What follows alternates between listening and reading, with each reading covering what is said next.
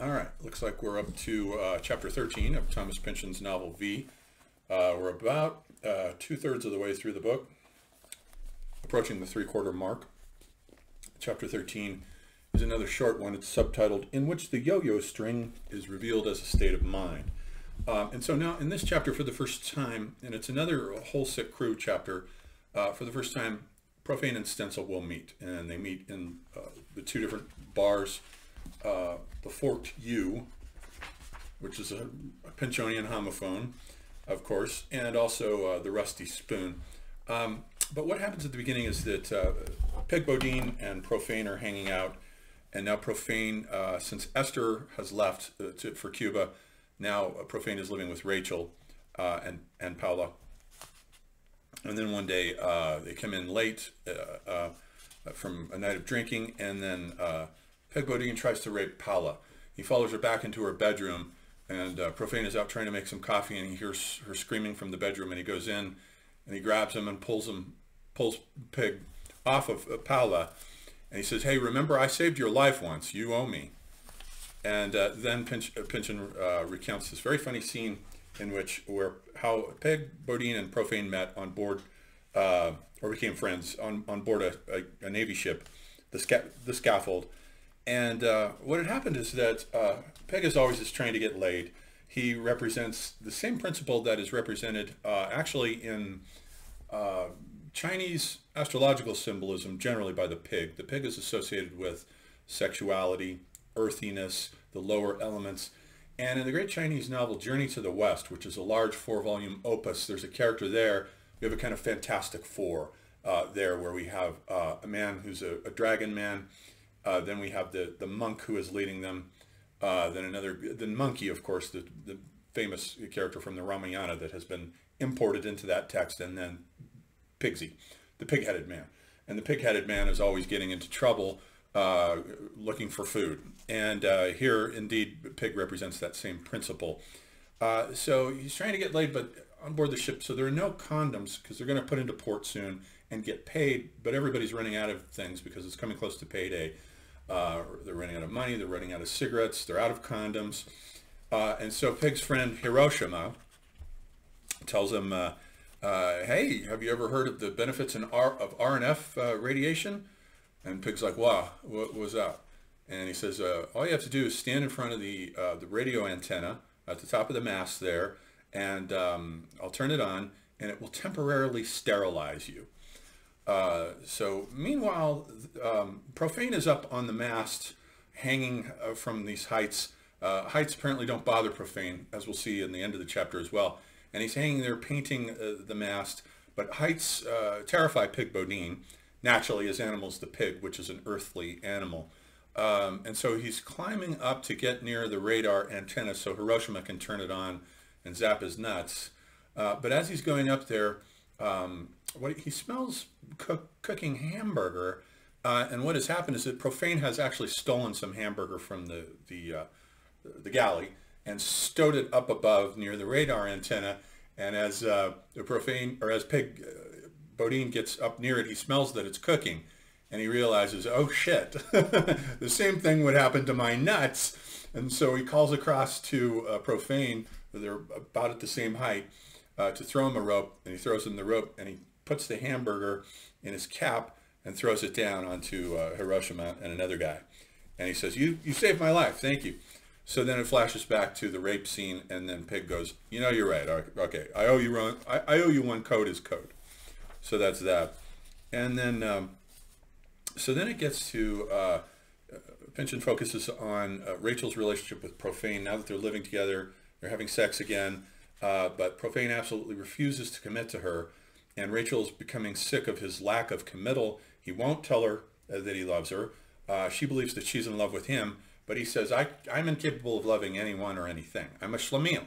That's just what we do. We bounce around. We don't love anything. We don't care about anything. She's like, I don't believe that. That isn't true.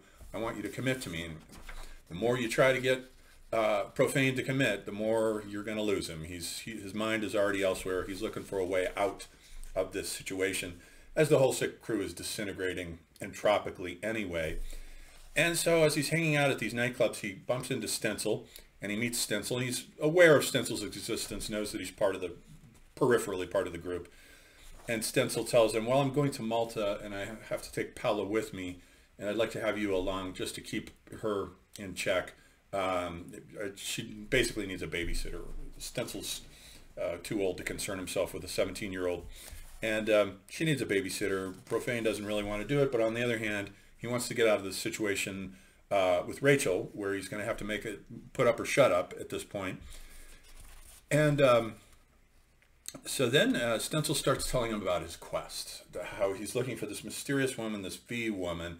And just as now we have seen entropy start to disintegrate the whole sick crew into abortion and suicide, and they're all leaving, so too Stencil's quest is now also beginning to disintegrate, because as he talks about V here to Profane, we start to realize that V as a signal is disintegrating into noise, because he's seeing her everywhere, and she can't possibly be everywhere. If she's everywhere, then she can't mean anything in particular. And so he says here, he's talking about, he's telling Profane how once she stole an airplane, an old Spad, the kind young Godolphin crashed in. God, what a flight it must have been from Le Havre over the Bay of Biscay to somewhere in the backcountry of Spain. The officer on duty only remembered a fierce, what did he call her, hussar, who came rushing by in a red field cape glaring out of a glass eye in the shape of a clock, as if I'd been fixed by the evil eye of time itself. Disguise is one of her attributes. In Majorca, she spent at least a year as an old fisherman who, evenings, would smoke dried seaweed in a pipe and tell the children stories of gun running in the Red Sea. And they're being followed by these bums who are trailing along behind them as they're walking near Central Park. One of the bums goes, Rambo? Like the bum's going to know that Rambo was a gun runner in the Middle East after he turned his back on a career as one of the greatest poets of the 19th century. Did she know Rambo as a child? Drift up country at age 3 or 4 through that district and its trees festooned gray and scarlet with crucified English corpses, act as lucky mascot to the Mahdists, live in Cairo and take Sir Alistair Wren for a lover when she came of age? Who knows? Stencil would rather depend on the imperfect vision of humans for his history. Somehow government reports, bar graphs, mass movements are too treacherous. V in Spain, V on Crete, V crippled in Corfu, a partisan in Asia Minor, giving tango lessons in Rotterdam. She had commanded the rain to stop. It had. Dressed in tights adorned with 2 Chinese dragons, she handed swords, balloons, and colored handkerchiefs to Ugo Medicevoli, a minor magician, for one lustless summer in the Roman Campagna, and learning quickly found time to perform a certain magic of her own. For one morning, Medicevoli was found out in a field discussing the shadows of clouds with a sheep. His hair had become white, his mental age roughly 5. V had fled. So in other words, she can't possibly be in all of these situations everywhere, all over the planet. So his signal is turning into noise, and V is disintegrating and scattering. He's losing her. Entropy is moving toward maximum, what's known as thermodynamic equilibrium, which is when there is no more potential energy in a system between tensions of pairs of opposites, such as in a difference engine, a steam engine, the tension between hot and cold is what powers the engine. And once it loses that difference, then you've got thermodynamic equilibrium. It's equilibrated, all the particles are intermixed, hot and cold are just lukewarm. And there's nothing left in terms of the energy to power the system anymore. So both worlds, the world of Profane and the whole sick crew, and the world of Stencil in his quest to make sense out of history, are slowly being claimed by entropy as they both disintegrate, as the signal disintegrates into noise. And then finally the chapter ends with a very funny scene where they're walking outside of Eigenvalue's office, and it's up in an office building, a 9-story office building, which is interesting because 9 is of course the number of the muses. And Stencil stops him and he says, hey, I need your help, hold on. And he runs into the building, goes up through the roof, and he says, hey, come up here.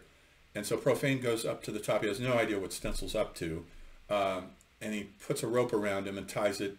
And Profane, who's not afraid of heights, as we have seen from the earlier episode with him climbing up the mast, agrees, there are 9 flights up, to have Stencil lower him over the roof ledge to Eigenvalue's window. And he says, kick it in, go in, and then just unlock the door for me, and I'll meet you inside. So Profane is comically hanging there, sort of horizontal with the pavement, and then manages to turn his body around so he can crack the window open, shatter the glass with his legs. Then he gets in, and then he lets Stencil in, and they both go into Eigenvalue's office, where the only thing that Stencil is interested in are, of course, the teeth, the false teeth that he believes belonged to V at one point, each tooth of which is made of a different precious metal. So he shatters the cabinet in which they are displayed, grabs the teeth, and they head out. And Profane doesn't really ask any questions. He just sort of blithely accepts things as they come his way. He doesn't even know what Stencil's roping him into here. And that's sort of where it ends, with them walking drunk in Central Park, and then Stencil getting ready to tell him another V story, this time chapter 14, which will be set in Paris in 1913, which we'll discuss next.